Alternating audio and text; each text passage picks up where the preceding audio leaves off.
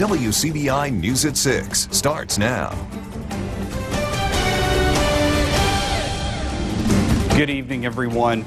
An early morning shooting in Winona leaves 2 people dead and another in a Jackson hospital. Our Riley Livingston has been following this story all day. She joins us now live in the studio with more. Riley. Joey, it all started with a domestic dispute that quickly spiraled out of control. Just before 2 o'clock Friday morning, shots rang out in front of this house on Montgomery Street in Winona. Chief Investigator Dan Harrod tells us what began as a domestic dispute escalated to a murder-suicide, leaving 2 people dead and another seriously injured. The original call came out as a domestic dispute, and just before officers arrived on scene, they received a second call from dispatch stating that somebody may be threatening someone with a firearm. And the officers were just down the road from the scene and actually heard gunshots. When officers arrived on scene, they found a female victim lying in the front yard, suffering from 2 gunshot wounds. She was still conscious and was flown to University of Mississippi Medical Center in Jackson for treatment. She was just in the wrong place at the wrong time, I think. And, you know, if she had been inside of the residence or anything like that, I think it just would have been the first female victim in Charles McQuarrie. 31-year-old Charles McQuarrie was found outside of an SUV with a gunshot wound to the head. Inside that SUV was a second female victim. They also found another female victim that was sitting in the passenger seat of a SUV that was parked in the driveway, and she'd been shot 4 to 5 times through the passenger side window. Harrod says it appears McQuarrie and the deceased woman were in a relationship. Before she was taken to UMMC, the second victim told investigators an argument led to the shooting. You know, you see stuff with domestic violence happening all over the country now, and this is really the first you know, big incident we've had pertaining to that around here. So it's normally pretty quiet. Chief Tommy Bibbs says the crime has other victims as well. There's children here, and that's the really thing that we want to concentrate on with the kids. Chief Tommy Bibbs says the shooting is still under investigation. Both bodies have been taken to the crime lab. Investigators identify the man shot and killed in an argument with his son last night in Crawford. 62-year-old Willie Baptist died at his Starkville Road home. Lowndes County deputies say Baptist and his 41-year-old son got into an argument. Investigators believe Baptist fired a shot inside the home, and then there was a struggle over the gun. That's when it fired again. Chief Deputy Greg Wright says the shooting remains under investigation and no arrests have been made. The case will be presented to the next grand jury. Coroner Greg Merchant says Baptist will be taken for an autopsy. 2 arrests are made in connection with a string of threats against area schools. The threats were made through text messages, and while the incidents caused some disruptions at the schools, quick response from law enforcement and school administrators helped nab the suspects and ensure campuses were safe. Our Allie Martin has more. At Pierce Street Elementary, parents were lining up to pick up their children at the usual time, while at nearby Tupelo Middle School, buses were running on schedule. But it was far from a normal day.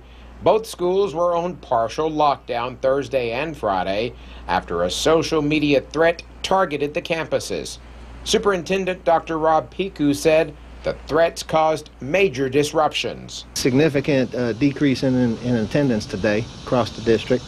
I don't have the exact numbers at my fingertips, but they're very significant. So obviously it causes disruption there, it causes a lot of panic and fear. We have taken every precaution and every step possible to ensure the safety of our students.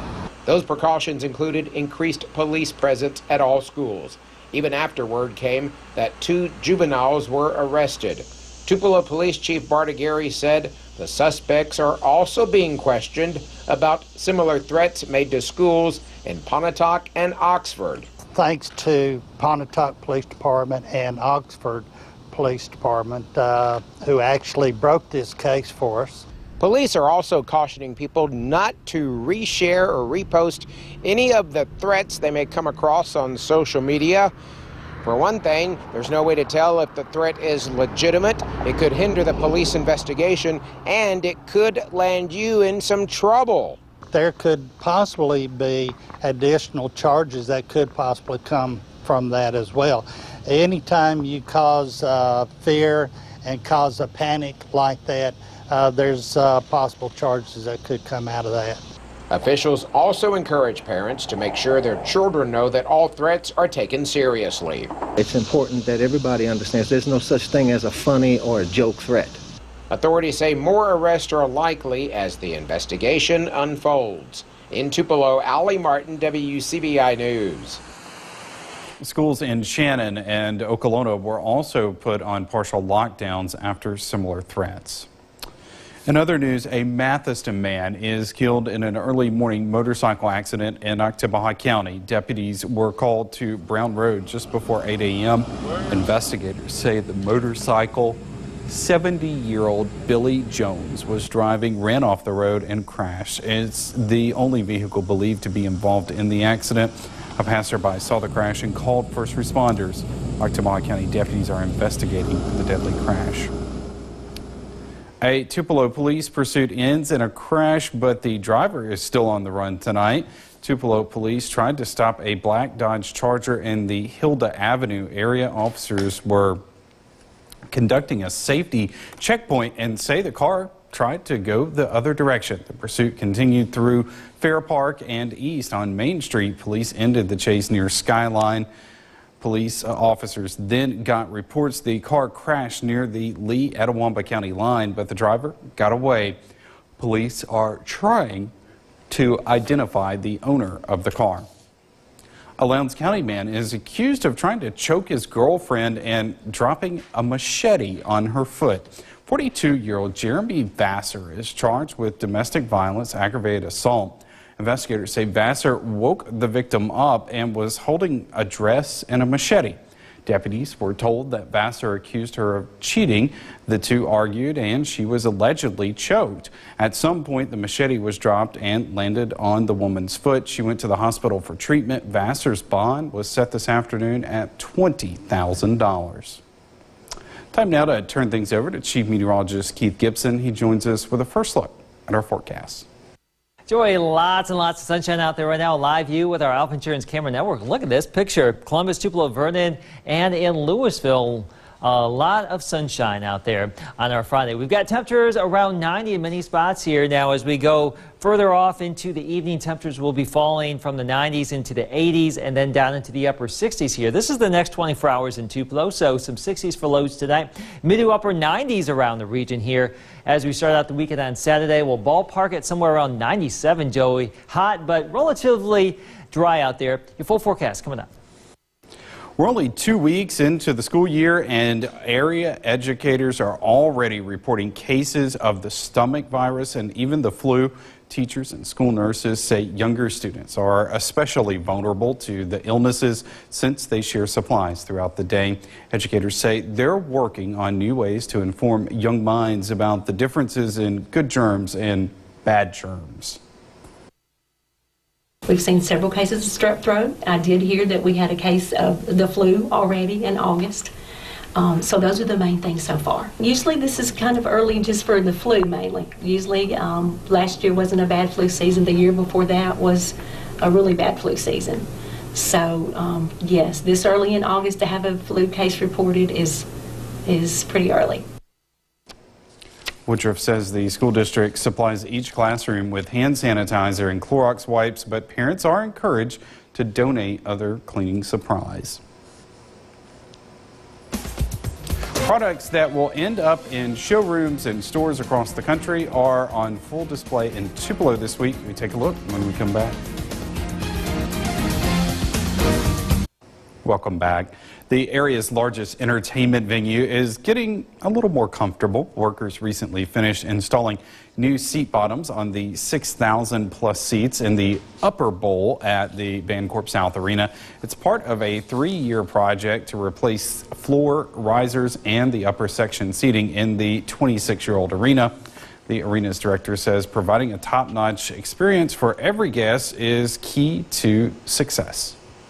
Our goal is for people when they come here to have a good time and enjoy themselves. And 25 years ago, the amenities that people expected weren't quite as high as they are now. Certainly, if you're going to be here for any extended length of time, you like to have a cushioned seat that you can sit in. And we heard our patrons tell us that, and we've delivered. Well, looks like Allie's cozy. There are plans to link the conference center to the arena with the covered lobby and walkway. Thousands of people from across the country are in Tupelo for the biannual furniture market. Buyers are placing orders to fill their showrooms with shelves for the Christmas shopping season. And it's not just furniture, they're also casing out goods and accessories that will eventually end up in homes and business. Tupelo market's always been great for us, and we've just noticed a growth for us personally here year over year. Definitely by far. Fall's our most important time. We always try to bring something new to the market so our customers want to come back because they really never know from market to market what we're going to have. Cracker Barrel is our largest customer. Yes, they have bought, this is their 50th anniversary, and they started buying from us from day one. Well, that's interesting. The furniture market ends on Sunday. Blue sky here at Sherman, I-22. Traffic moving along just fine. Your evening here, your Friday evening looking great. Get out there and make the most of it. Your full weekend forecast is next. Stay with us. Your WCBI First Alert AccuWeather forecast with Chief Meteorologist Keith Gibson. Here's our live view in Louisville, Mississippi at 6:17 on our Friday. A great Friday. Hopefully you've had a great day. And now as we get into the evening, that sun is getting lower on the horizon. That's a live view at Durham's Pharmacy in Vernon, Alabama. And as the sun gets lower, the temperature will cool on down to comfortable levels. It's been pretty hot today. And a live view there in Tupelo currently across northern Mississippi and in Columbus. Guess what? It's still sunny out there here on our Friday. 91 in Columbus, 92 in Tupelo, Memphis 92 with a feel-like temperature of 100. Overall, we've been in the 90s as far as the heat index today. It will be going up a little bit more so as we go through time. Your weekend Saturday, mostly sunny, hot. Look at that, 97, 95 Sunday. 20% chance for a few spotty storms, which means most of you will not see any rain this weekend. And that bodes well for outdoor plans. Just have your sunscreen, your hats, your sunglasses ready to go here. Current temperatures low in mid-90s, 98 in Monroeville, Alabama, 99 currently in Montgomery. And these are the forecast highs for tomorrow. We're looking at 97 more or less, 100 in Birmingham, 101 in Montgomery. So pretty warm. The air is dry, and we've been mentioning this. Dry air will warm up much faster than humid air. So as we get more humidity in here later on in the weekend and next week, it won't be as hot, but it will be a little bit more oppressive.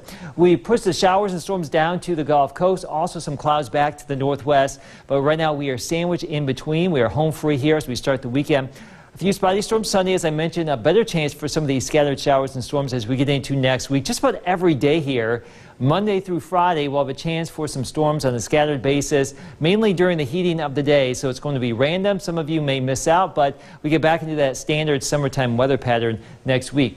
Look at these lows here tonight, down into the mid to upper 60s, so another comfortable night here for our Friday night. And here's your planning for Saturday.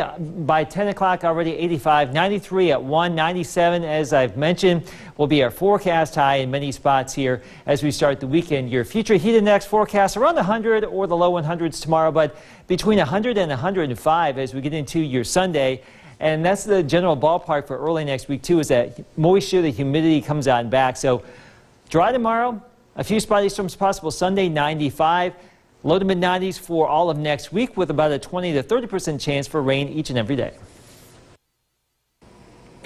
The high school football tour continues to wind down. Stop number 54 checks in with the Lafayette Commodores. See the preview next in sports. Your WCBI Sports with Courtney Robb is brought to you by your local Ford dealers. Go further. The high school football tour checks in with the Lafayette Commodores. In 2018, the Doors felt like they had what it takes to go all the way. And now after falling short, they enter this new season hungry for more. Lafayette is stop number 54 on our 60 in 60 marathon. WCBI's 60 Schools in 60 Days is brought to you by Sparklight. The more motivation, the better. At least, that's how the Lafayette Commodores are approaching the 2019 season. After falling to West Point in the second round of the playoffs and finishing the 2018 season 9-4, the Doors graduated 25 seniors, leaving plenty of motivation on their plate. While some might see it as an obstacle, head coach Michael Fair welcomes the challenge, saying that the program he's been building over the past few years makes the turnover easy to handle. We had a lot of good players behind those guys that were just waiting on opportunities, and they're about to get one, Friday night. So I think our seniority kind of lies on the offensive and defensive line, but we also have Randy Anderson coming back, who started for us the last 2 years at quarterback. So it's always nice to have him back, and I think we've got enough pieces around him to hopefully take the load off a little bit. One of the big pieces returning for Lafayette is going to be at the line. The Doors return all 5 offensive linemen from last year and 3 of 4 defensive linemen as well. That component, Fair says, should be a major key in finding success. That experience is something that you just really can't get anywhere else, and so they've been through some tough battles, and, we played West Point tight a couple times last year, and we felt like we were knocking on the door, and we play in such a tough district that, we feel like the line of scrimmage is so important. That final game of the season against West Point has stuck with Lafayette through the offseason. The Doors fell short of a third-round berth by just 1 TD. Now it drives the team to make necessary improvements.